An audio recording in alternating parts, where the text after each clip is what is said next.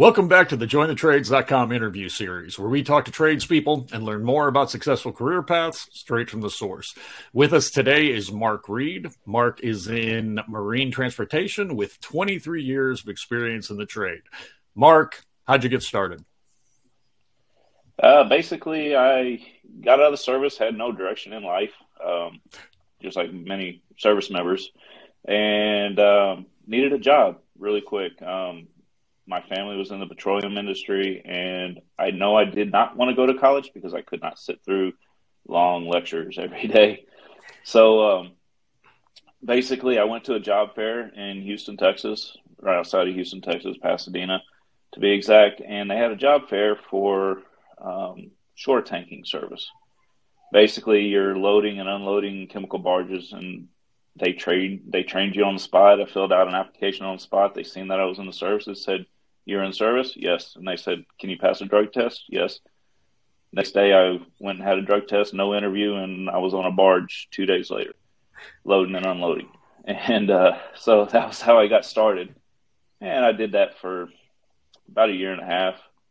And through that year and a half, you get to know guys like on boats and that are pushing these barges in and out of port.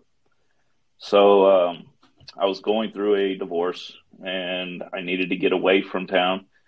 And I knew that the best way was to go back out on the boats. And I went on the boats, and the rest is history. It just kind of moved up through my career to where I'm at now, where I'm driving the boat around.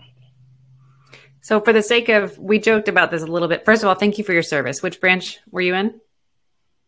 Army. Army? My husband as well. Yes. So thank you for your service. For the sake of everyone listening to this, we joked a little bit before we started recording. You say marine transportation. I immediately think marine equals sea and ocean.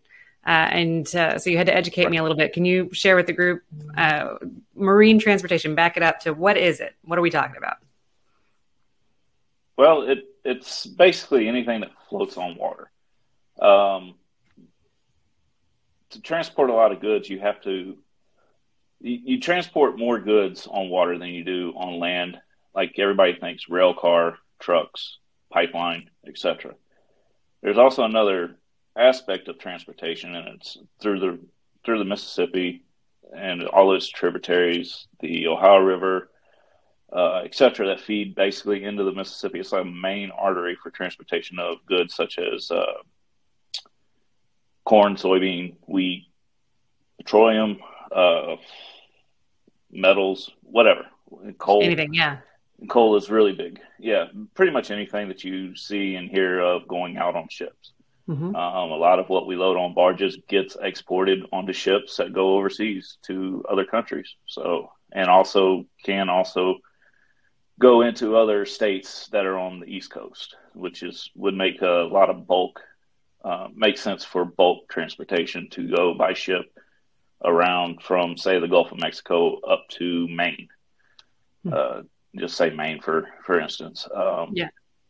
It's just a different way of transportation of goods is all it is. And it's by boat and by barge. So you work rivers. I work the rivers, yes. Yeah. I'm what they call brown water. You have blue water, which is your ships and whatnot. And I work what they call brown water, which is the muddy Mississippi. Yeah, so I assume the Mississippi has been a main thoroughfare for moving product for hundreds of years at this point, and still continues to be to this day. Right. The one person that made it popular was Tom Sawyer. Mm-hmm. Yeah, he was one of the pioneers in the shipping industry along the Mississippi River. Sure. Yeah, that's what of course, like at first what I think about is, steamboats and paddle boats going up at this point. It's pretty interesting that we're still maintaining that amount of traffic to this day. It's still the main way to get product around through the country. And that people don't even think of it. It's an entire industry with all kinds of careers associated with it. And it's just not even, yeah. Oh, and it's not even just driving a boat. It's like I said when I started was shore tanking, which basically I was on call, and I would get called out to go load a barge at a certain facility. So that's part of the marine industry where I'm actually on land and I'm at home. They can call me when I'm asleep in bed to come out and load a barge at 2, 3 o'clock in the morning. There's also construction, building bridges. You know, you have to build the center span of the bridge, which goes across water. So you're looking at that aspect. Corps engineers, working for the Corps engineers, which is a government-based job, building revetments, which is working along the bank of the river, basically. Locks and dams. You know, there's so many careers outside of just building barges or building what we call tow, and also driving a boat. There's hundreds of jobs that go outside of just driving a boat. So you were fortunate enough to get started pretty quickly. I'm sure your service helped on some level, the fact that they knew, like, hey, this guy can work hard and is, you know, dedicated and has proven himself. Right. What kind of training did you have? Did you learn this all on the job, or did they have to send you away for any kind of extraneous training at all? Everything was learned on the job. The company that I started out with, they're now called SGS, but they were Petroleum Service Corporation. They're a pretty big mom and pop shop company that had their own training facility, which was the Coast Guard approved course. I believe it was 7 days. Yeah, it was 7 days of an approved course of basically learning the ins and outs of loading a barge, and also the Coast Guard regulations as far as like their laws and whatnot. Basically, don't put the product in the water. Is the biggest part that they emphasize.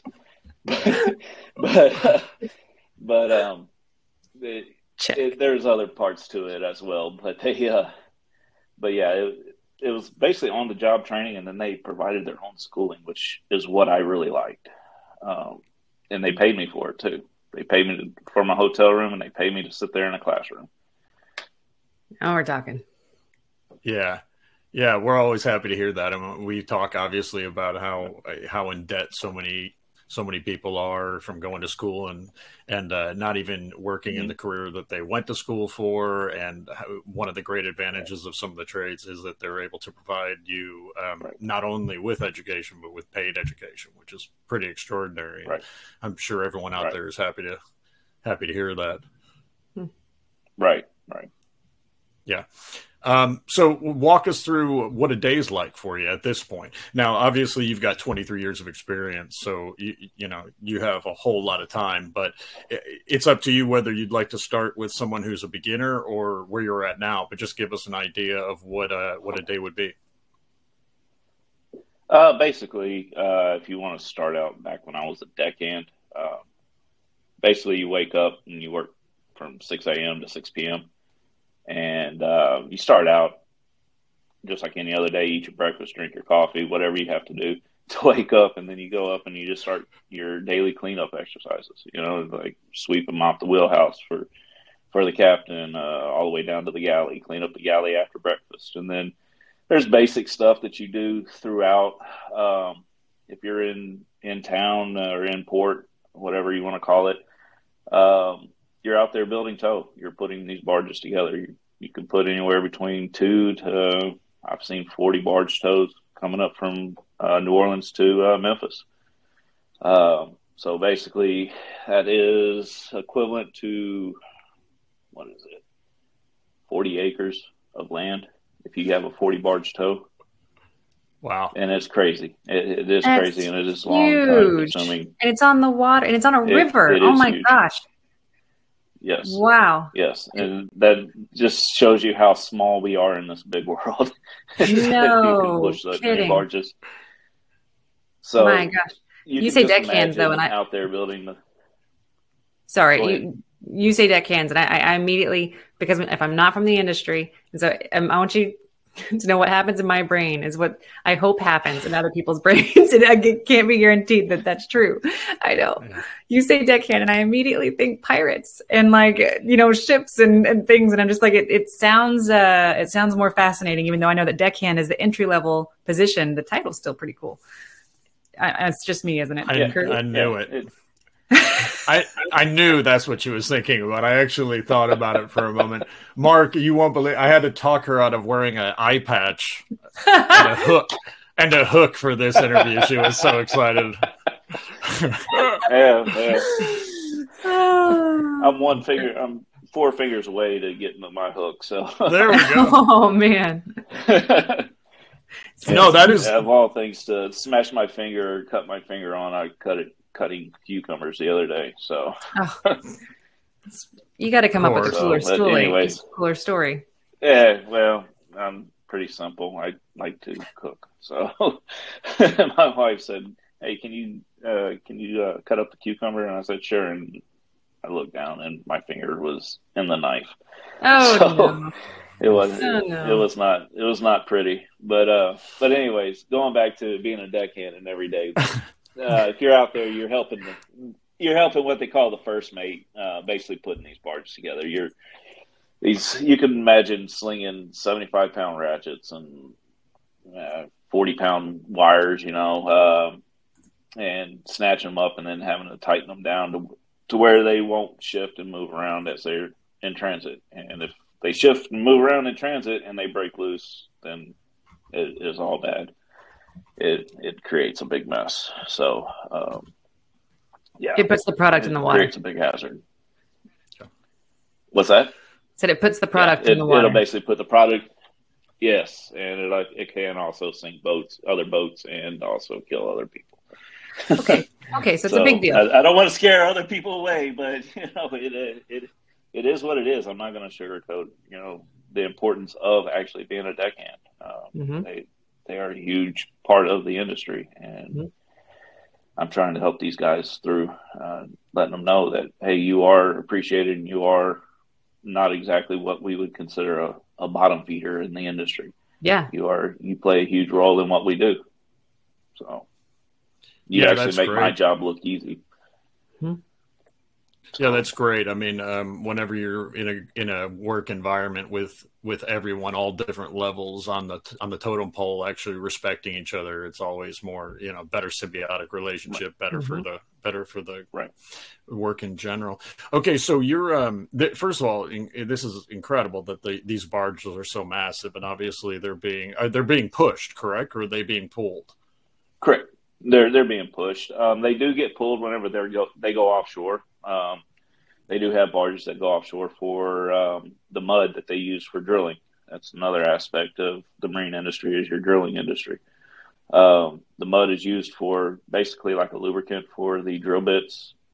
When they send them out, they'll tow them. This is where the term towboat comes into play, is that they will tow them behind them on a howitzer line and on a towing lead.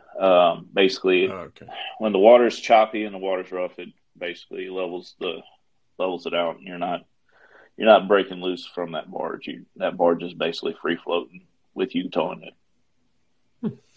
So okay, so you're on this boat, and you're obviously you have a cabin or what, everyone's together in the tow area, correct? And you're pushing this massive load with you, and you're headed generally how many miles are you headed distance wise? Are we talking weeks here, days? How many days on end? You basically have to have patience. Let's see.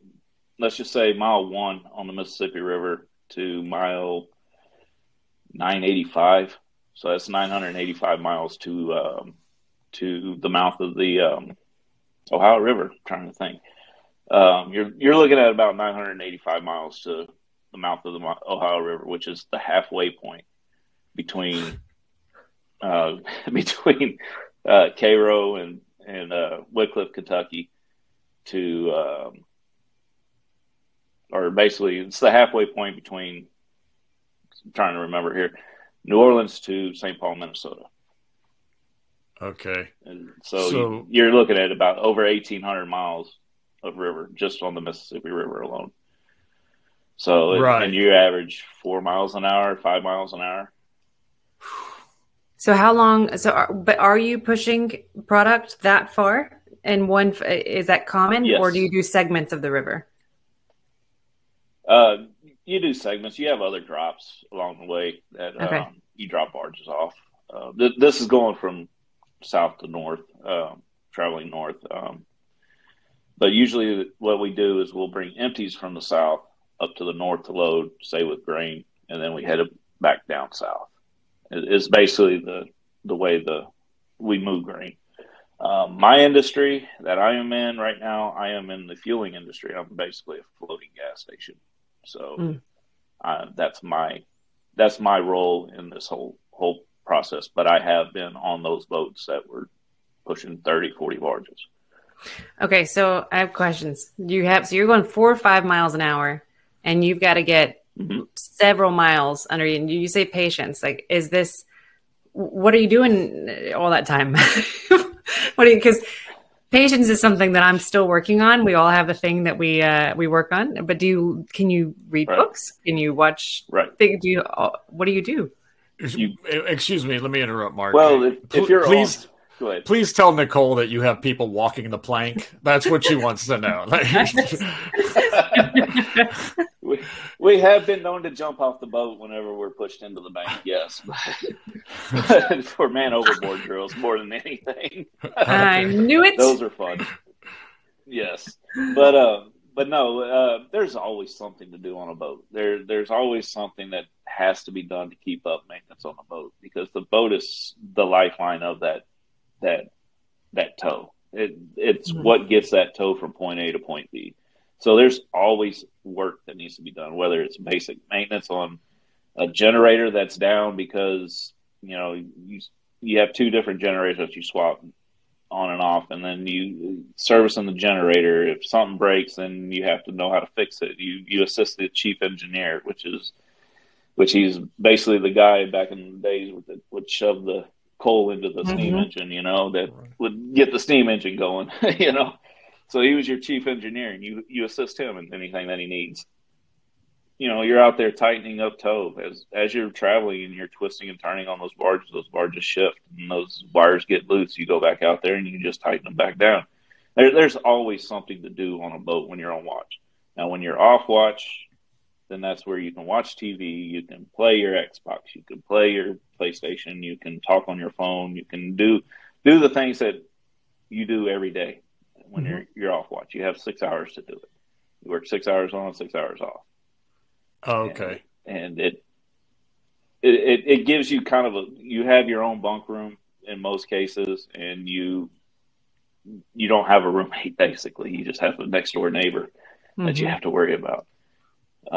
They feed you. You can assist the cooking. Cooking, if you enjoy cooking on your off watch, you can assist the cook in any way that you need to. There's always something to do that you want to do. Fascinating. So go ahead. So you have so there's a deckhand you were speaking about, then there's the first mate. And is the first mate just above the deckhand, or how does the sequence work? Your first mate, you have a deckhand, you have a lead man, and you have a first mate, or what we just call a mate. First mate is kind of irrelevant. He is basically the deck boss. You see on the Deadliest Catch where you have a deck boss, that's basically your mate. He's in charge of making sure that the boat's supplied with its supplies that it needs. Make sure that everybody is doing what they're supposed to be doing. He delegates jobs as to the jobs that are needed, whatever your strengths are. And he reports it directly to the captain. So that's his position. And what is your position now? I am a boat operator. I've been a boat operator now for 13 years. Okay. And so I've worked my way up from the bottom to now where I'm at. So I'm about as high up as I can go without going to the office. Okay, so there's obviously, hey, it's awesome that you get your own room. That's actually a perk of the job. Mm-hmm. That's a nice thing. How many people are on one of these at any given time? I mean, does it vary according to the load, or is it just there's always a certain amount? It varies company to company, and also the size boat and tow that you are pushing. When I first started, we were pushing what they call a 3-piece unit tow, which means the barges all matched up the same way. They were the same dimensions over and over and over. But we only had 4 guys on deck. We had two deckhands and 2 what would be considered a mate, but we were lead tankermen. So we were basically in charge of our deck on our watch, and then we had 2 pilots. So 6 guys total on the boat. Now, when you talk to the bigger boats, which are your 10.5s, which is 10,500 horsepower boats, you're looking at anywhere between 9 to 12 people on the boat at one time. Wow, it's actually I think, I don't know how you feel, Nicole. I think I'm surprised how few people are running this massive operation. I mean, you guys got to really, you really got to work together. And like you said, there's always something to be doing for eight people to be running this massive operation is impressive. It's trying to run a well-oiled machine, and a lot of times the machine breaks down, and you got to have somebody that knows what they're doing and how to fix it. So, and that's why you get these deckhands out here, and you train them and kind of show them the way, and you just help them out as they go along. Yeah. All right. So you're going long distances and going 4 or 5 miles per hour for all intents and purposes along the way. So you're spending weeks on one trip, correct?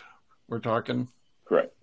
Yeah. Correct. And that usually would be, you work on a rotated schedule of either day for day, which is basically comes out to 6 months out of the year, or you can do day for half a day, 28 and 14 days, 20 and 10. I work a 14 and 7. I'm not on a live on. I am fortunate enough to not work on a live on boat. I go home every 12-hour shift. So there are different schedules that you can work. Like I said, and 30-30 is nice for being out there. You're 6 months out of the year, and not many jobs allow 6 months out of the year. Yeah. And part of that, I assume, is the fact that you've got so much time in that you're able to kind of choose at this point, seniority wise, what kind of trip you'd like. Yeah, correct. Okay. Correct. Yeah, you put in time, it pays off. That's for sure. Guys don't understand patience, and putting in your time is so key to this industry and any trade industry. In any industry, that's where you benefit the most. Yes, and you put in your time, and you know you can be what I like to call a paper chaser. You know, you can chase the money all the time, but you're never going to be happy. And if you don't enjoy what you're doing and you're not happy because the pay's never there, because those guys that chase paper, they don't understand that there's so much more to give. You can be so much more happier once you set up a routine for yourself. And that's where you get the patience and ride it out and move up in the company and stay with a company. Stay with the company and be loyal to the company, and the company will pay off in the long run. Yeah, I'm glad. One of the last interviews we did, a gentleman had mentioned that he just, for a long time was chasing kind of the idea of money, and then eventually was like, you know what, I like this. I'm happy doing this, and that matters more than so many other things. Mm-hmm. The fact that I'm actually content, I enjoy my job, I go to work every day, I'm not miserable is a huge factor. Right. I've never met anybody who chases money who made enough money. I've never met anybody. I've met millionaires, and it's never enough if they're chasing money. So, and yeah, I remember he was talking about crew. It was he was a heavy equipment operator, and the point was these careers are still really well-paying careers, and you have a really great lifestyle. And if you're chasing a good lifestyle, and instead of chasing money, then it does balance out. You're still making great money. You're just not chasing money. Right. And you learn to adapt with your money. That's one thing I learned through talking. Fortunately, I have family that is very well off as far as talking with financial advisors and whatnot. And they even say the same thing. Stick with what you got going, because we can make you money.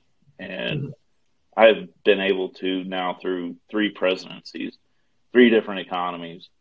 Now I'm looking at retirement in about another 10 years.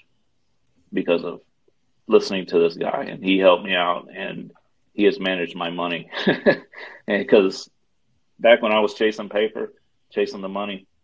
I was not good with money at all. Mm. And I wanted to live the party style. Sure. I'm sorry. I'm just picturing now that this kind of like, you know, spreading the dollar bills in the air kind of thing. Yeah. Yeah. There's a lot of that going on. Well, so let's talk about it for somebody who's young and wanting to get into this career. They're going to start off as a deckhand. It's a vital role in the industry, and also has a lot of opportunity for upward mobility. What can they expect to start at, and then what can they expect to be earning, and then over, let's say, the first 10 years of their career, depending on, you know, which direction they want to go with it? Let's see. Starting out, it varies, of course, company to company, naturally. Sure. I would say if you work in day for day, you're looking at about starting out $48,000 a year, $48,000 to $50,000 a year, which is not bad for somebody that has no college education. Most guys out here don't even have a GED making that much. Yeah, I mean, you have guys in college. Yeah, you have guys struggling fresh out of college to even make that amount of money. My salary, my starting salary. I'm sorry, I'm sorry to interrupt you, but my starting salary coming out of college, because I did go to college. That's why I'm such a big advocate for the trades, because it was useless. But my starting salary coming out of college was $37,000 a year. Yeah, and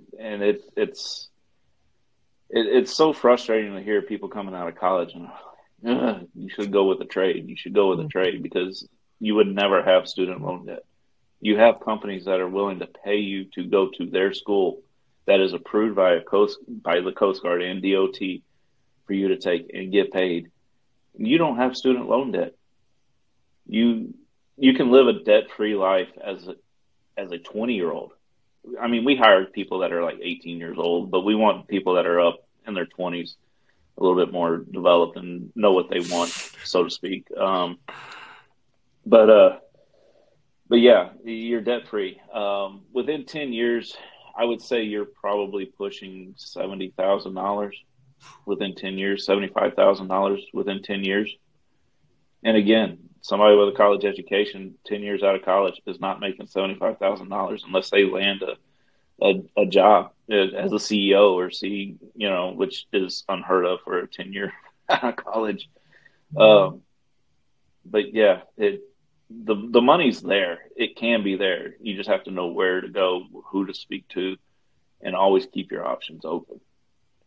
And maintain the fact of be patient as to moving up through the ranks, because that is huge.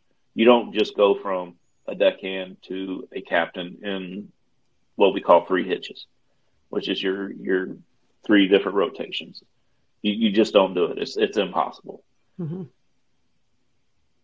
Okay. So that's obviously one of the pros of the job right there. And I would say that's a massive pro, that you can get started at such a high rate and within a short time move to an extraordinary salary. I mean, that, once you're at $75,000, $80,000, I mean, you're living, pretty well, and you support a family nicely on that. And, that's a nice lifestyle. That's clearly one of the pros. What are some of the other pros and cons? I would say pros is developing the camaraderie once you get settled into a boat that you actually fit in on. You have kind of a brotherhood. You have kind of a family away from your family. And sometimes it is a very dysfunctional family. So what family is it dysfunctional at some point? That's what I was going to say, is like dysfunctional family is probably a little bit redundant there. Every family's got to be a little bit. Yeah. Right. Probably one of the cons that I would say is your time away from your actual family. That was always huge for me, for myself and my wife. My wife knew when we got married, I was doing this job before I met her. And she knew that I loved doing this job, and she accepted it. But I told her, I was like, you find me a job on the land doing this in the same industry, making the same amount of money as I do, I will take it. Mm-hmm. And I'll be damned if she found one and within 5 days in a newspaper, of all places. And so here I am, 16 years later with PTO Marine, driving a boat and doing pretty good for myself. So Yeah, because you get to come home every day. So you do, yes, you do 1 day on, 1 day off, or like the equivalent of, but you come home, you work a 12-hour shift. And then I basically work a 12-hour shift. Okay. And I do 14. I work 7 days, 12-hour shifts. Come home every night for dinner and sleep in my own bed. And then I do a 24-hour turnaround, and I work 7 nights, and then I have a week off. Okay. So you've got basically, I get a week vacation. Of course, it's unpaid, but I get a week vacation every third week. I can do whatever I want for every third week. And then if I decide to take vacation, I get 2 weeks. 2 weeks in a row. And some guys have it planned out where they don't have to come back to work for a whole month. Yeah. Yeah, that's pretty nice. I mean, even just to have a week, you can accomplish so much in a week. I mean, you can make a nice trip, really, truly, in a week's time. It gives you a whole lot of freedom, and you're constantly having that, which is pretty extraordinary. Specifically, I imagine when you do have a family that, you want to spend time with. Right. Cool. But time spent away from family is the worst thing that I've ever had to deal with out here. And that trumps a lot of things, a lot of good stuff for me, because now that I'm able to be at home, my family is everything to me now. Mm-hmm. And I've missed out on a lot of things that I'm no longer allowed to miss, that I can't miss out on anymore. Mm-hmm. So, which is a great thing. Right. Yeah, for sure. So in your expertise, then, for anyone out there who's listening, who's best suited for this? Who's the person that you go, you know what, you'll nail this. This is right up your alley. Someone that is lost, especially military, that is lost when they come out. They don't understand they don't know where to go, what direction they want to go in. Just like myself, I knew I didn't want to go to college, but I had very limited trade other than in high school, because my job in the military was infantry. All I did was shoot guns and blow things up. That was fun, but it didn't really offer me a lot of trade. but basically, somebody out of the military that just wants to get into a career, give it a shot. That's all I can say. Is anybody that wants to do it, give it a shot. You'll be surprised on how many veterans we are getting out into this industry. Core engineers, they're hurting for people. And you're in the military, go work for the core engineers. They will hire you in a heartbeat. Let's see.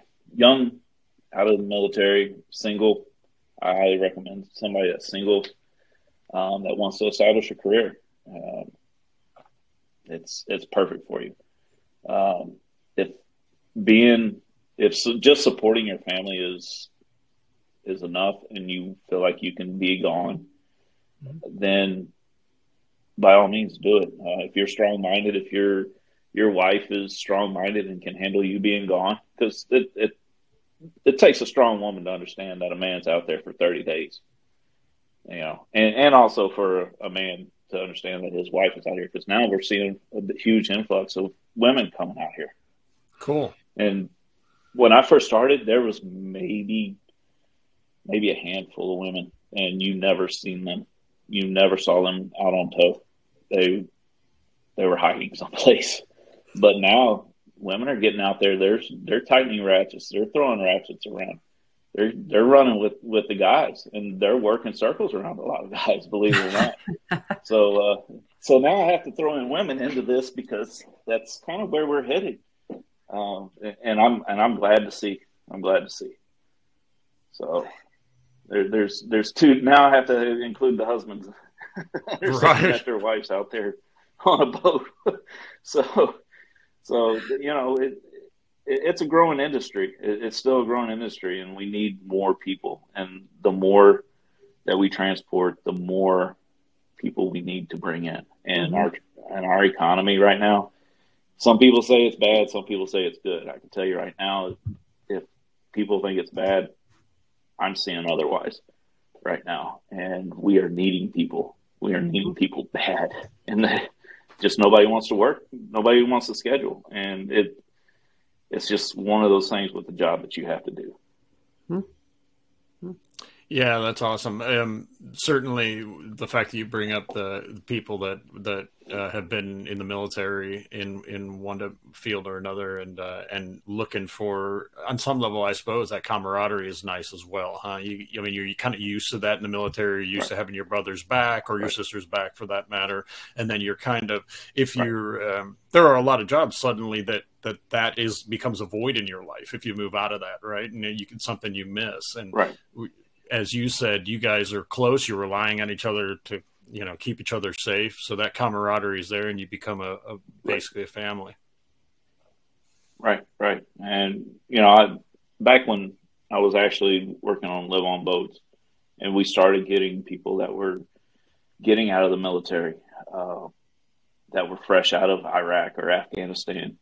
They had no idea what they wanted to do in life. And they just happened to stumble on this job because they lived in Cairo, Illinois, which is one of the poorest towns in Illinois, which used to be a major hub until the '93 flood of marine traffic. There's nothing there, and the only thing they know is the river life. And they come out, and I had guys that were fresh out of the military, and because I understood them, it made their life and their transition into civilian life so much better. So, we're starting to see more veterans come out. We're starting to see more women naturally, and we're actually starting to see a lot of diversity getting up into the wheelhouse, which is really, really huge, because this industry was always known as the white man industry. It was the white guys that were out here on the boats and the barges and making the good money and living the good life, and black people that came out, they stayed on the deck. And now I'm starting to see more and more people of color up in the wheelhouse, talking to them on the phone, with my job, talking to them on the radio. And this industry is growing, and it's more diverse, and it's more inclusive than any other industry that I have seen. That's fantastic. That's what I love to hear. That's nice. Yeah. Mm-hmm. Yeah, that's certainly a nice thing. It's nice. I'm glad you actually mentioned that, because, of course, we're living in a multinational world. So, anyone out there that's listening might have questioned that. Like, well, wait a minute, is there a place for me? And if you're finding that at this point it's becoming more and more prevalent that you've got a multicultural family, that's a nice thing for sure. Right.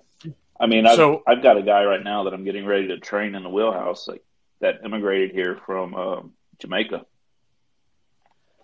of all places. Cool. Now, you talk about a language barrier, but he's picking it up pretty good. He's been out here now for 2.5, 3 years, and he's already working at being up in the wheelhouse. And he's a hard worker, and he's earned his keep, and that's huge. And he's up there, and I'm training him right now, and he's doing fabulous. In fact, he's got about another 8 months to go before he gets turned loose. Super cool. That has to be very rewarding for you, I imagine, huh? That's neat. I don't look at it as rewarding for me. It's just I'm just proud to say that I contributed to it. It's not really. I don't consider it rewarding to myself. The guy earned it. He earned it. And anybody that I have turned loose, which this will be like my third guy to turn loose, but anybody that I've turned loose I'm proud of them for going through what I call hard knocks or training days. That's the thing you said earlier is, within 10 years, you'd be earning this 75, 80,000, but does it take 10 years every time, or can that timeline be reduced based on how much effort you want to put in, how much work you want to put in? It's how much work you want to put in, how much effort you want to put in. It's basically, if you stay on a boat, it's up to the captain's discretion. Okay. If you put in your time and you put in your work ethic and you've shown it and you've proven yourself out here, he will fast track you. Mm-hmm. There's no doubt about it. He'll put your name out there in the office, and he will say, this guy's ready to come up here and move up to the next step. Mm-hmm. Usually it takes about 10 years, okay. to develop a really seasoned deckhand to get to the spot. Yeah. I'm sure a lot of that's safety too, just needing to understand the ins and outs of the position from a safety standpoint before you can progress to any other role. I'm sure of that. I've just imagined it. Don't just let's go with it. It's about safety and how to wield your hook and with just one eye and a wooden leg. It gets difficult. I know. Don't kick him with the peg leg overboard. That's exactly right. Exactly. Well, no one here is going to argue with you, Nikki. Awesome, man. This is great information. So let's break it down to this at this point, if it works for you. If someone out there is interested, how would you suggest is the best way for them to get that ball rolling? I can give a list of companies. That's basically what I can do. We're everywhere. We are hiring everywhere. You have, let's see, Ingram Barge Company is a huge one. Archer Daniels Midland. I don't know if anybody's ever heard of their agricultural department, but they're known for ag departments. But they also have a shipping industry or shipping department on the river. ADM Arco, all the major websites, and you can just Google maritime industry jobs, and they will pop up. I've shared with Nicole a couple of the companies on TikTok. Kirby Marine showing some of their schools that they have. Blessing Marine has their own schools. Archer Daniels Midland has their own school. Ingram, Marquette, Blessing Marine. Like I said, there's just so many companies out here. You just Google maritime industry companies, and they will pop up. And those schools that you're talking about, all these companies that have their own school, are those schools that somebody can, they go pay for it to send themselves through school? Or is this, they're signing up to be an employee and then the employer sends them through the school? The employer, basically you sign up to work for the company. Yeah. And then they'll send you through their quote unquote deckhand school. Okay. Which basically teaches you their way of laying wires, tightening wires, safety procedures, etc. And then later on in your career, if you decide to stay with that company, they have their own tankerman school where you can load and unload chemical barges through a Coast Guard approved class, or they will send you to school. Because there are other schools let's see, the River School out of Memphis, Tennessee, Hidalgo out of, I believe it's New Orleans, San Jacinto, which is out of Houston, and there's a couple other ones that are out there. They'll send you to those schools if they don't have their own school, and they're all Coast Guard approved classes, and the company pays you 100% to go to those schools. But there's always a school associated with these classes or with these companies, and whether it's a third-party school or whether it's the company's own school. I prefer the company's own school because some of them will reimburse you the money, especially on those third-party schools. The companies will reimburse you the money up front. You pay for it, you give them a receipt, they turn around and pay you back. But I prefer the companies that have their own because there's no money exchange. You just go, and you get paid while you're doing it. So for the most part, debt free. Sorry, go ahead. No. That's great. It gives people out there a lot of food for thought. I mean, we love to hear about the education being included. Because the collegiate system has become such a racket in general right now, and you hear it so much. So the fact that someone can so easily get the ball rolling, and you mentioned that there's just still so much demand in this trade, right? I mean, you're trying to fill spots all the time. Yeah, all the time. My company, not so much, because my company is considered a retirement job, so to speak. Because my company is just so laid back, and that's why I'm so fortunate to have this position. But the actual bigger companies and basically I call them our customers because that's what they are. They're constantly in need of people. We have guys that are riding over because they're shorthanded. And, we have guys riding 60, 70, 80 days just because they don't have anybody to come out and relieve them. Right. And that plays a toll on you. That plays a toll. Oh, yeah. Yeah, I can imagine. Yeah. So this is where sorry, No, this is ahead. Mark. I know that we follow each other on TikTok. This is why you see me get so frustrated when people say there's no jobs out there, nobody's hiring, and I'm like, I don't know how to. I can't yell through TikTok. I'm not allowed to just yell at people. So it's so nice to get the validation, get people like you on here and other people in the comments thread saying like, hey, we're hiring. There's a guy on TikTok. His name is Captain J Rock 2020. He is very informative out here to promote the industry. And what he was saying, and he looked at the statistics. We are 40,000 people short of meeting our goals of workers. And that's how massive the marine industry is. And that's not just counting like working on live-on boats. That's the other aspects of the job or of the industry.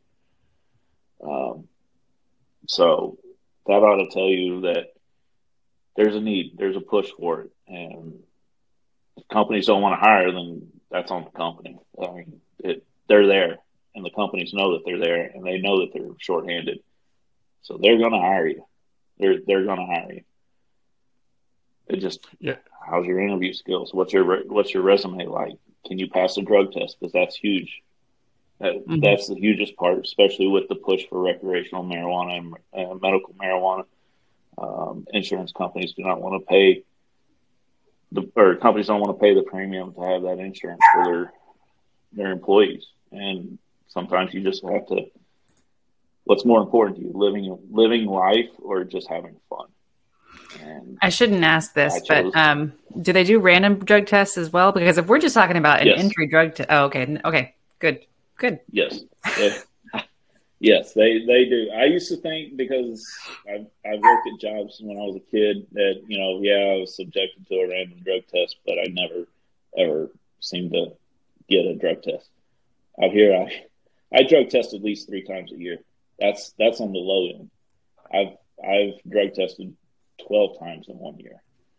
So they do randoms, and when they say they're random, you may have gotten a drug test last quarter, but you're probably going to get tested again. Bet on the next quarter getting tested. Well, that makes sense. I mean, for sure, as dangerous as the job is, you certainly don't want anyone inebriated in any manner. And because you've only got, like you said, teams of 5 to 10 people on this boat, and you can't have people putting other people's lives in jeopardy. So, and it's nice to know for the rest of us too, that, if you're out in the Mississippi, that someone, is not incapacitated while they're driving a barge. Exactly. I mean, you don't want your airplane pilot to be drunk whenever he's driving that airplane, right? Right. Exactly. Oh, this has been awesome, man. This information's great, and I'm sure people are going to be fascinated. The pay sounds great, and the camaraderie sounds great, and it looks like there's a whole lot of opportunities, which there are kind of across the trades in general, which is what we're doing here. But there sounds like there's some great opportunities. Is there? Do you want to plug your company while you're here, or anyone you want to make a shout out to? Yeah. Shout out to my company. It's PTL Marine. We are under the umbrella of Pilot Thomas Logistics. I don't know if that makes any sense, but basically Pilot Truck Stops is where we started. My company owns all the Pilot and Flying J's truck stops. That's where we get our diesel fuel. We mine, we drill, we frack, we refine all of our diesel fuel, so everything's done in-house. It's a great company to work for. I started out with Economy Boat Store, and they bought us out, and I can tell you that was one of the best moves that we've done, that I am truly actually blessed to have, because they have been really good to me. They have really been good to me, and they will be good to anybody else that decides to come out here. Cool. Man, they owe you an advertising bonus for that one. That's a good plug. That was a good plug. I'm supposed to be their ambassador on social media, but I'm kind of slacking in that department. I tell them I'm too busy for it. So Well, this is a big step in that direction. Yeah, you just nailed it now. Yes. Mm-hmm. All right, brother. Yeah. Thank you so much for your time and your kindness and your information. We really greatly appreciate it, and I'm sure listeners do as well. Nicole, anything else to add? I just really appreciate you coming on. I know that we found each other through TikTok, and we are fighting the good fight to get the word out there. And everybody who agrees to get, we know it's nerve-wracking too to get on these interviews. So I just really appreciate you, and I hope you change someone's life. This is my first one. I'm not gonna. This is my first one. I'm pretty nervous here. This has been great. No, you did great. Now your company's going to expect you. Your company's going to expect you to do more now. I know. They probably want me to go to college first. All right, brother. Well, thank you so much. Yeah, thank you. Thanks for coming, folks. We'll see you next time.